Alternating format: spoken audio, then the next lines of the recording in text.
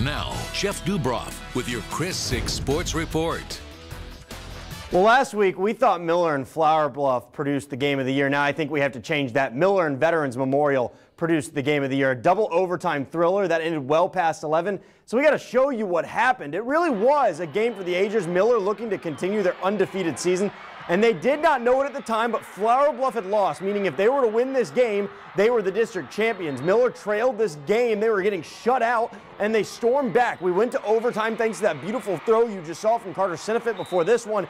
And then Andrew Body in the double overtime finds his receiver, Ezekiel Moya, and then the defense gets the big stop. Miller goes on to defeat Vets 50-43 in an instant classic. They clinch the district title. Here's Alan Hardwell with head coach Justin Evans after the game.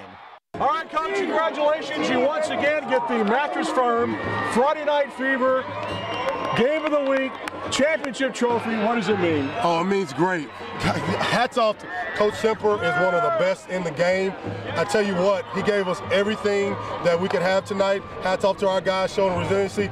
2 weeks in a row, we figured out how to get it done. We made some big plays when we needed it. And you wrap up the district championship.